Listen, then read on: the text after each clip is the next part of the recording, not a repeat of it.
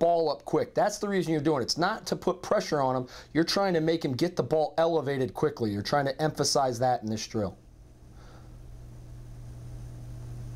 And that's a nice throw. That's going to give him a chance.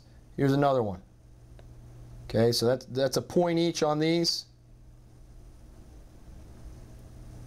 And here's one, ends up coming out a little flat. Now, if the ball comes out too flat, okay, then they don't get their points. You really want to make sure that the ball gets up, okay? You want it to turn over like this one does, but you want it to get up. Also, here, you know, you're going to have to turn your shoulders up to throw it, but you don't want a long release. Here, this release is longer than it normally is for him. Now, here's a spot where you actually throw it. He puts it, it's in the bucket, but it's a little bit short, okay? Excuse me, it's in the box, but it's a little bit short, okay?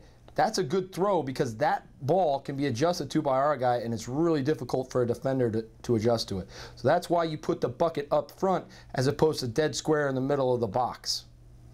Okay, so if they're going to miss, you want them to miss there, outside and short, as opposed to long or inside. Okay, so here's a couple clips of it working. This is a little long ball drill that we do.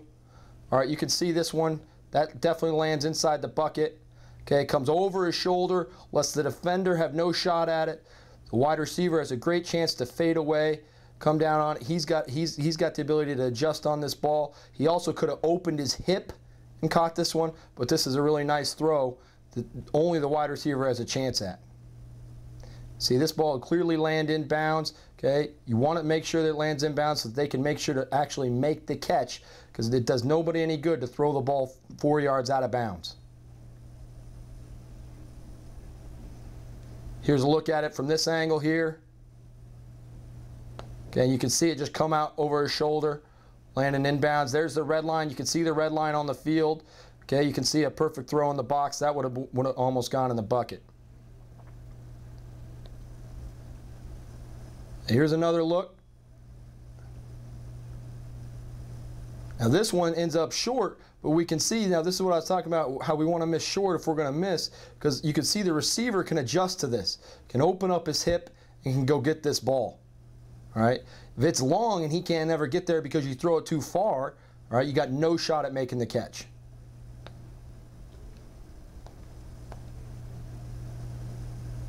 All right, one more shot here. Again, landing. All right, that might be a little, little inside, but the receiver needs to hold the red line more. We talked to the receiver about holding the red line, and the quarterback and the receiver need to be on the same page. Just drop this over his shoulder right there. All right, the next drill is called the clap drill. So this drill emphasizes being in total control on your drop. You want to be on the insides of our feet, you want to be balanced, and you want to be able to pull up at any point. Okay, so what's going to happen here is a coach or another player is going to stand, he's going to have his hands up. The quarterback's going to be taking a drop. As soon as the coach claps his hands, the quarterback will plant his back foot and deliver the ball. Okay, it might be a one-step drop, it might be a 3, a 5, a 7, a 9, an 11, whatever.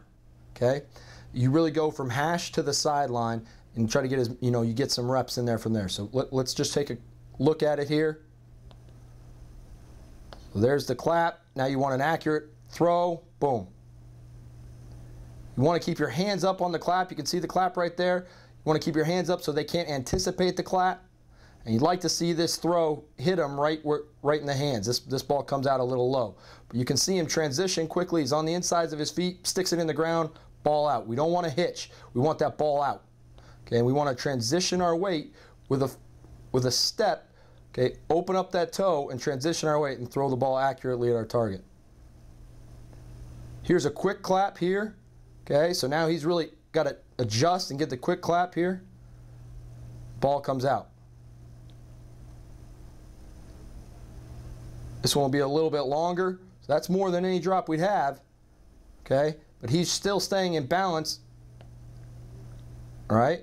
You see him really on the inside of his foot there and the power he creates. You'd like to see him get a little bit more of a step instead of just putting that down with the left foot. Okay?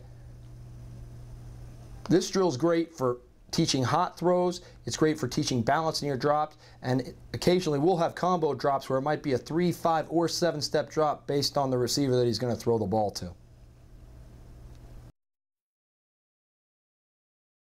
Play polish. So play polish, we're going to have 2 groups going at the same time. Okay, we want to try to get as many reps as we can. Okay, we're going to get our polish with our running back. We're going to be working, our power steps, our inside zone, our stretch, all of those different things, our counter. And we want to make sure that we work those with great fundamentals. Driving back, getting the ball back to the back as deep as possible. Okay, using our offhand and our belly. All right, and making sure we extend the ball. We also want to make sure we drive off our the proper foot to make sure that we get back away from the center. Okay, that's something that we're always working on. We really need to keep improving on that right now. All right, but you want to make sure you have mental weight on the other foot. So, for example, we reverse out on our power. Okay, so if it's a power to the right, he wants to make sure that he's got his mental weight on his right foot so he can reverse out. Okay, there's power right there. He kind of steps under himself. Okay, he drives out of it pretty good, but he kind of steps under himself because he reaches with his toe. He does seat the ball to his belly quickly, which is nice, and then he extends. Does a nice job with the offhand in the belly, okay, and then hands up selling the fake. We want to be great at selling fakes. Okay, we want our play action pass to be a big time part of our game. All right, here's another look at it. Now, we're trying to give him the midline. Okay, right here we're not. We're just pivoting. We're not driving out. We're too high. Okay, and we need to make sure that we give the running back the midline here, and that's why he almost hits us. Okay, so these are the type of things why we do this camera angle on this drill, so that we can really teach the quarterbacks, their steps are off and how much it affects the rest of the play. You can see 2 groups are going at once, so you're constantly got people moving in all directions. Here it is again. Now, again, a little bit of a step under, but definitely giving the guy the midline, and then quickly getting our head and eyes around for the fake to fake a play action pass. Nice job with the offhand. If a quarterback is struggling with his offhand, I'll tell him to actually grab his jersey, okay, and that'll keep his offhand in.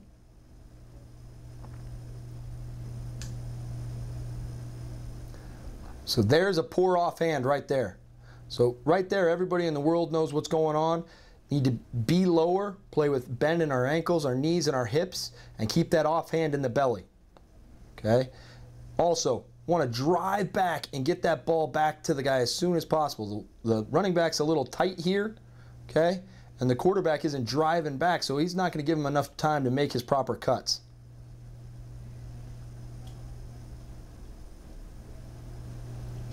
Okay, here's a look of opening to it on an inside zone and booting away.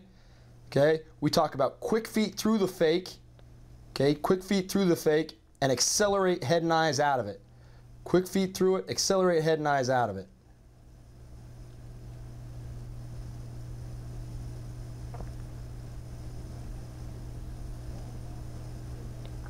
Okay, now we're setting up. Okay, we still want to drive, so all of our mental weight should be on our right foot here. We don't want a false step. You see both guys false stepping because they have their mental weight on their toe and not on the inside portion of their foot. So all their mental weight should be on their right foot, just mental weight so that they don't tip off where they're going.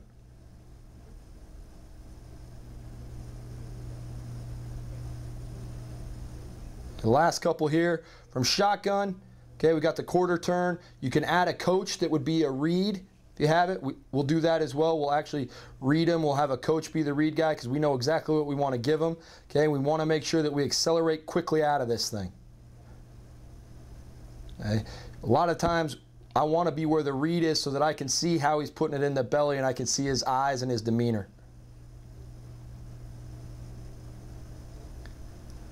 Now this one we want to stay square so that we don't cut the running back off. So each time we're trying to teach something else.